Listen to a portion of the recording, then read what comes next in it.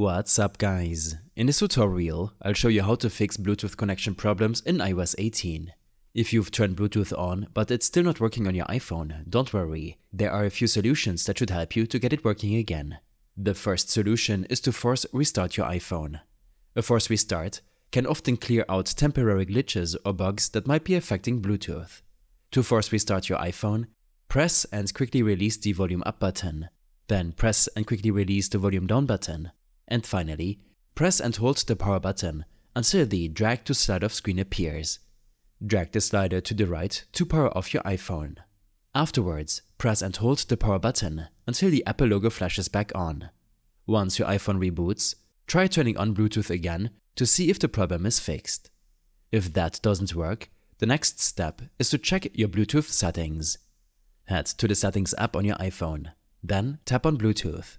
Make sure Bluetooth is turned on. If it's already on, toggle it off and back on again. Sometimes, this quick reset of the Bluetooth feature can reset the connection between pairing devices and get it working properly again. Try connecting your Bluetooth device again to see if the issue is resolved.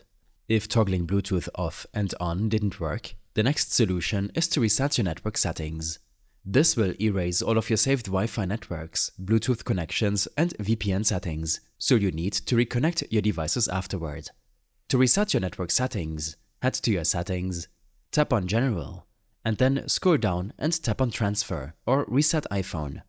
From there, select Reset, and then tap Reset Network Settings. You'll need to enter your passcode to confirm the reset.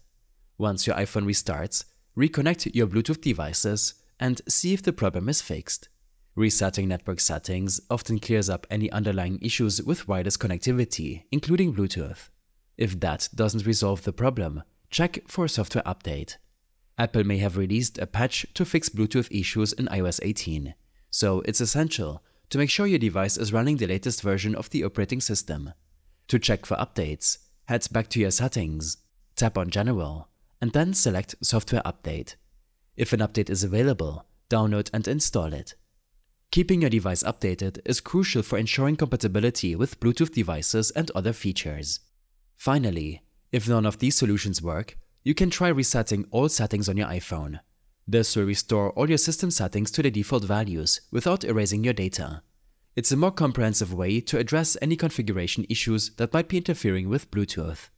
To do this, head to your Settings, tap on General, scroll down to Transfer or Reset iPhone, and then tap Reset and choose Reset All Settings. Enter your passcode and confirm. After the reset, try connecting to your Bluetooth devices again and see if the issue is resolved. I hope this helped you out. Leave a comment if you have any questions and see you in the next one.